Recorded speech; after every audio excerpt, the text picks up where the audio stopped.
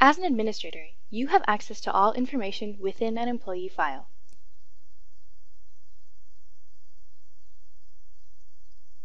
You can access employee files by pulling them up on the Staff tab on the top menu. When you click this page, your team automatically populates the view that you're presented with, starting with the manager, followed by all of the employees in alphabetical order.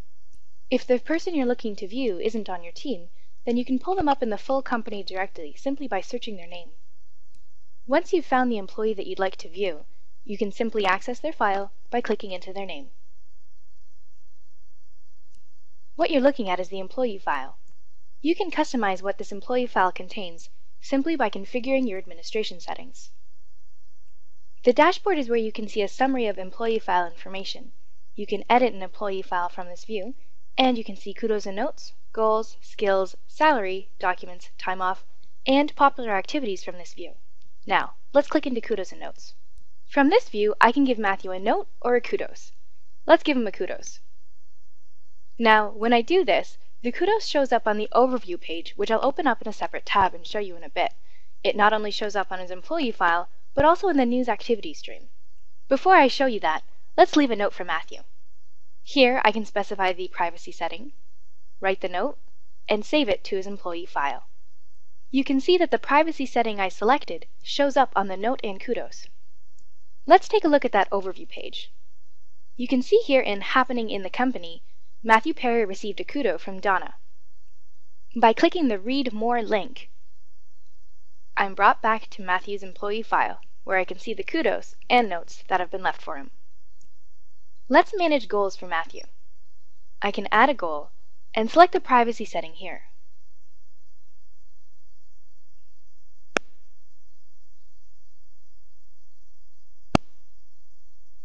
Once I save the goal, it's added to Matthew's employee file. Now, I can edit the goal and mark it as complete. Now, let's have a look at Matthew's skills. There are no skills being tracked yet for Matthew, so let's add a new one. You can customize this list of skills in your administration settings. We'll finish adding a skill for Matthew and show you where you can configure these settings in just a moment. Although I opened up these configuration settings in another tab, you can access this part of the system by going to your Administration tab, looking under Employees, and reviewing the skills here. You can add a new skill or delete already existing ones. The next part of the employee file we're going to show you is salary history. Here you can update Matthew's salary or make edits to pre-existing notes. In the Documents portion of the employee file, you can upload files that are specific for Matthew. Select the privacy setting, choose the file type, and upload. Finally, time off. Here, you can see that every type of time off that you're tracking in the system is divided and presented to you on different tabs. To learn more about configuring your time off settings, we suggest you watch our TribeHR time off video. Earlier on, we mentioned you can specify the information you want to collect in an employee file, as it's presented here. To customize this information, visit your Administration tab in the top right corner of the page.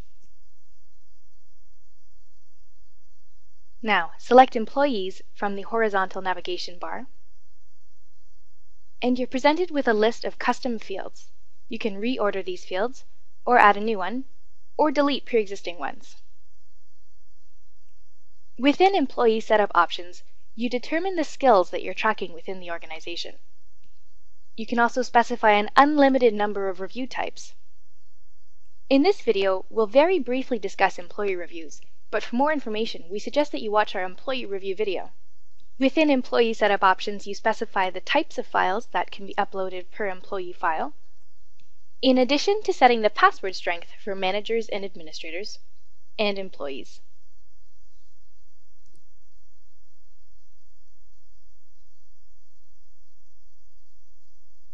Let's quickly take a look at that Reviews tab. Here you're presented with a list of ongoing reviews. But let's see how a review looks in an employee file. Let's look at Ryan's reviews.